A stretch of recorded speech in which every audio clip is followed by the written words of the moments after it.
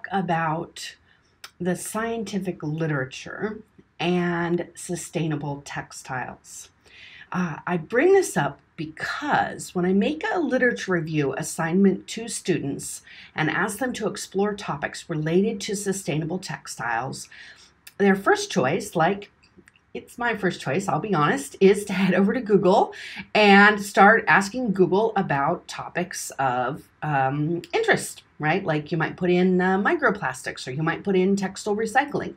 And like any good student, myself included, we know that there's a lot of dross that floats to the top of the gold that may not be worthy of our time, but we hope to dig through it and find something useful. However, especially for students who are studying with me, I want to actually turn you and point you right away from Google, and at the very least explain that textiles is a scientific discipline. And so just like if I asked you to research sustainable chemistry, oh wait, textiles involves chemistry, but at any rate, pretend that it's completely separate. So I said, research sustainable chemistry. You might go to the American Chemical Society website and read a report they wrote about whatever, but you would probably also go to the major chemistry journal, Chemistry is probably what it's called, and start looking through for topics that are related to sustainability.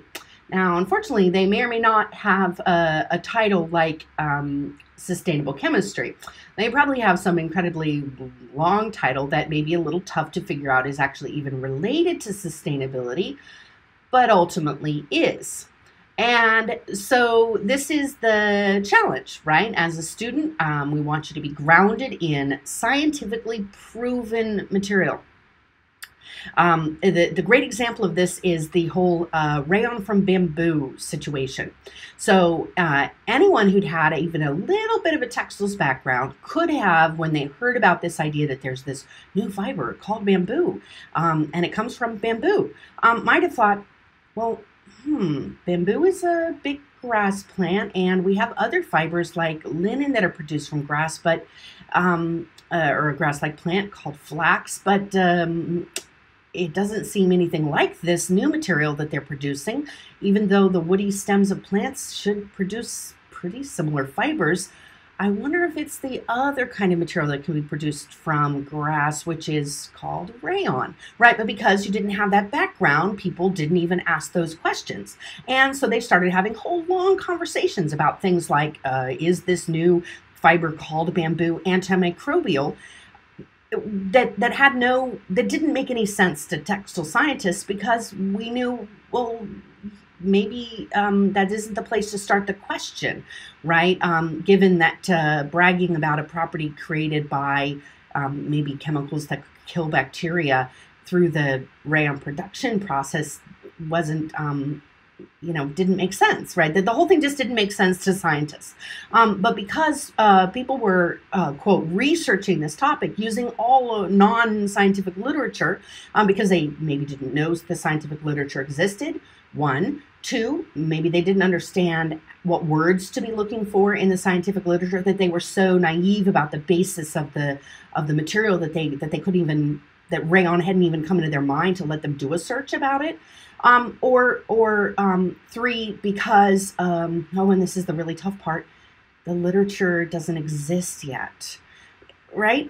We have, as scientists, we have all different reasons for researching something, and sometimes we're influenced by industry. A lot of times that everyone who gets a grant is being influenced by the grant in some way.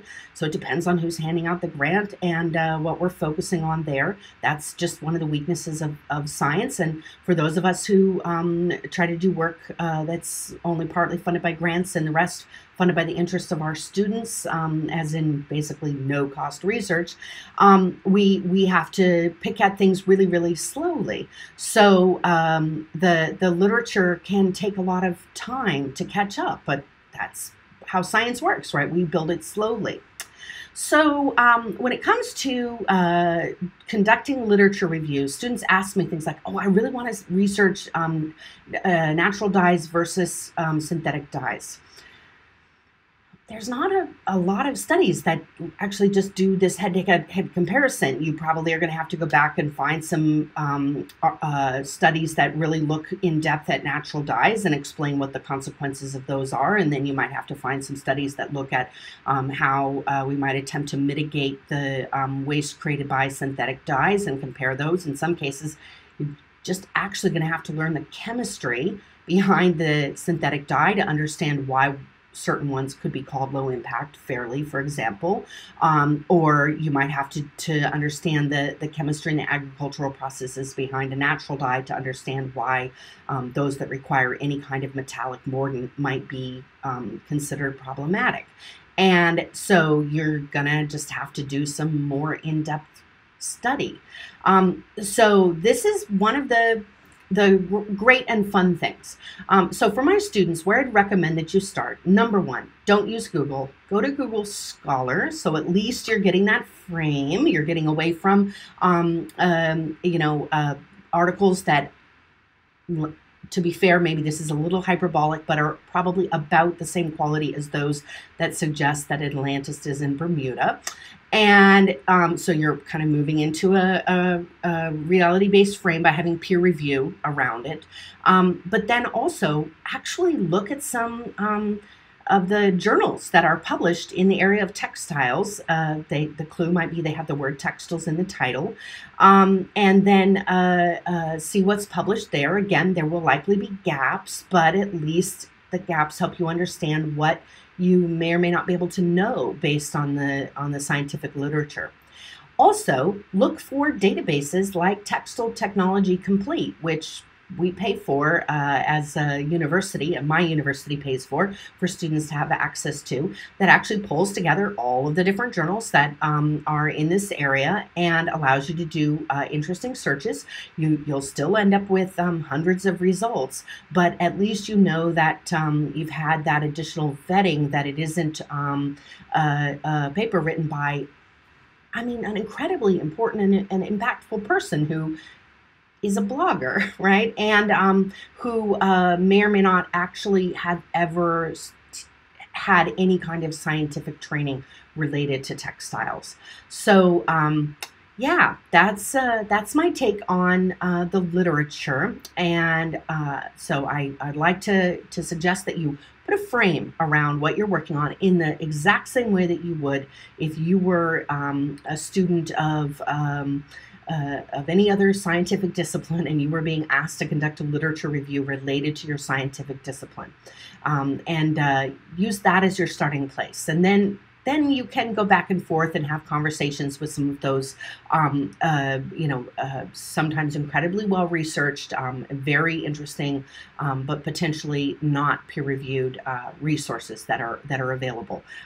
Many of which are, when you really finally dig down to it at the very bottom, have an essentially capitalistic motive to support their particular monetizing system in some way.